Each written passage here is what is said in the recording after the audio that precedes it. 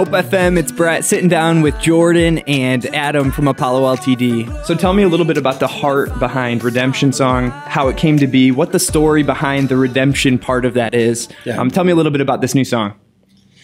Well, every song for us, I think, serves a purpose.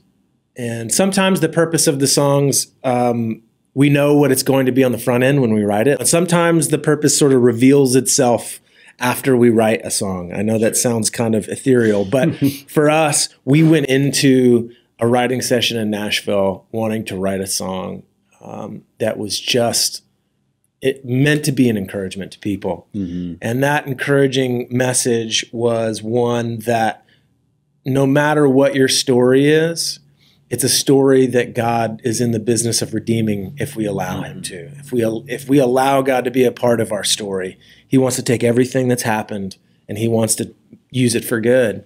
And so for us, we just were like, why don't we write a song a little about our story and how we discovered that truth in our own lives, and just remind people when they're listening to the radio or, on their phones or wherever, that like, hey, no matter what's happened in your life, you are not beyond the point of redemption ever. Mm-hmm. And if we can just allow God to use that story for good, he will, and he does. Yeah. So. And I think just the encouragement and the reminder of, there's hope for the future. There's hope for tomorrow. What we've been through and our past doesn't define us. It's not who we are. And we can always look ahead. It's kind of the other message I feel like that we were really excited to remind people of.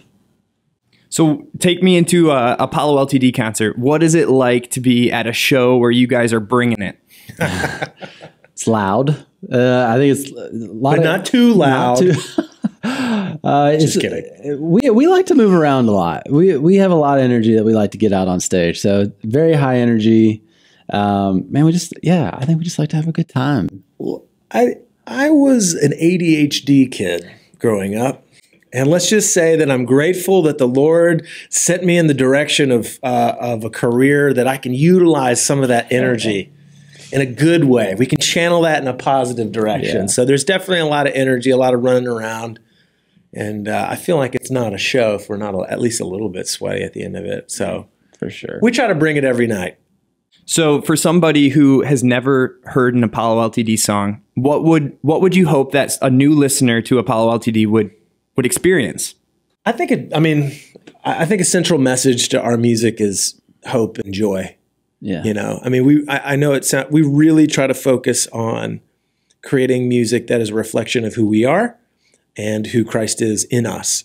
And something that has always poured out into our art and is a central theme of the band is joy. Yeah. Like, it's just joyful music, man. Like I hope that doesn't sound trite, but it's the truth. Like, we just wanted to make sure that every record, every song we put out, there's that thread of just like excitement and joy and enthusiasm for who God is in our lives and who God is in the universe and in the world. And what he's doing in our lives. Yes, absolutely. Through us to the world. Yeah, absolutely. Yeah, I think we are in a constant state of looking for something to get excited about. Mm-hmm. And thankfully, there's a lot to get excited about the Lord. So being on tour with Colton Dixon and Jordan St. Cyr, what's most exciting to you guys about the Build a Boat tour? Honestly, they're both great dudes. So when we first booked this tour, I think I was genuinely just excited. Like, dude, we get to like hang out. These are our buddies. Like, we've played shows with Jordan. We've played shows with Colton throughout the years at, summer festivals where we end up being on the same lineup and get to hang out and just get to know those guys for, an afternoon or whatever. Genuinely, both are amazing guys. Like, I'm happy to call them friends, and we were really excited just to be a part of that camp. But otherwise, I mean, you're talking about two guys that have really great hearts for the Lord, great hearts for spreading a message of hope and encouragement. And it's not just on stage, like you see it off stage as well. So it's just exciting to be around people that are hungry to see God like move, and do it through the music, but also just do it through conversation and, eating a meal with people in catering and, being encouraging to people around them through that too. So it's great music with great guys. I mean, it's a win-win for sure.